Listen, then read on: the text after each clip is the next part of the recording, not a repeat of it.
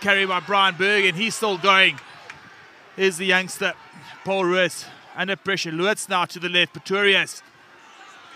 Good tackle by Ryan Jack for Paarl Roos. Comes left again, Lewis into the corner. Is JC Mars. Can he get over? And yes, he does. And that is a dream start if there ever was one. Daniel van der Merwe has been accurate off the boot this season. Difficult first kick. And just pulls it left of the uprights. Dream start that is for Paarl boys. January again. Ollie Reid gets over the gain line and gets a bit of momentum for Paarl Roos. Now it is Christian de Villiers again, and he is inches short of the try line. Into the hands, back inside, over the try line. That man, Ryan Jack, opens the scoreboard for Paarl Roos. Having conceded so early on from Paarl Roos. The game all pays off for Paarl Roos, taking a 2-point lead 16 minutes into this game, just past the halfway. Short line out. Up goes Kruger. Ollie Reid this time. Ball in hand on the front foot. Oh, Paarl Roos moving closer, getting over, and it's Ollie Reid for the second score for Paarl Roos, and finally some reward for the Maroon Machine. 4-man line out or 3-man line out with one ripper. So look at EJ Peterson, normally quite accurate, just pulls it left again.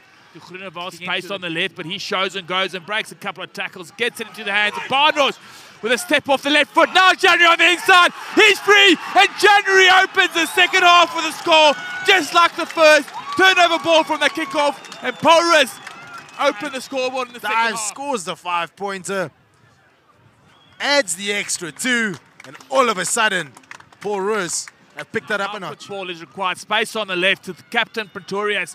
Into January, has to fight above his weight to make that tackle, just inches short. Now the Blue Machine, slow ball, left again, and he crashes over. Try goes away of the Boys Eye team, and they answer it.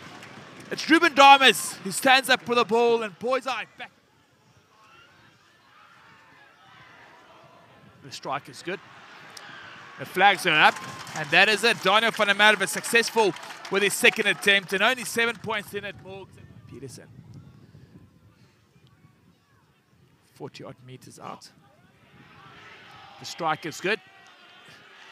The flags go up, and he had some distance to spare there, did the young man, and then takes the points scoring, or the points tally up to 20 points. Peterson just keeping his forwards on the front foot and trying to add the extra 3. Good strike by the young man. Kicks it a mile, this EJ Peterson. He adds the extra 3 and 13 points the difference. Yeah. Peterson with a good strike. If the crowd has anything to go by, you'd know that is successful. Fantastic kick by the young fly half from Stellenbosch. EJ Peterson finding his feet. As they choose to do. Riley Norton again for the Paarl Roos team. They're inches short and they're putting Boys Eye under pressure.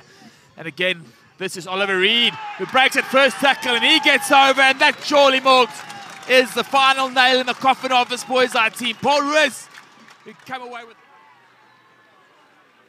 EJ Peterson trying to add the extra 2, which he duly does. For the Boys Eye team, and now they can go, they've got the penalty advantage.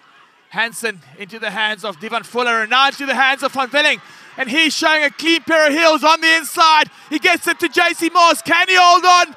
Yes, he can. And he's over for a score in the dying minutes of this game. JC Moss, we mentioned him before. He's a special player. Try created by Van Velling. If they want to take it, Van Velling fights JC Moss, and there's only one, Stoffels. Stoffels has to make a good react.